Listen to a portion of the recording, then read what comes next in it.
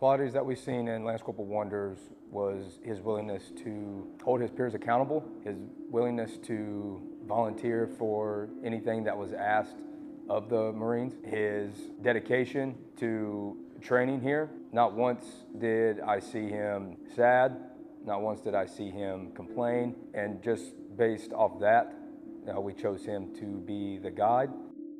I think the best lesson I learned from boot camp is the lesson I learned from my drill instructors, and it's a lesson of drive. In that even when you get your eco globe and anchor, you still haven't made it, and you can still push forward and be better every single day, whether that's physically, mentally, or morally. You can always be a better version of yourself tomorrow than you are today, and push for that.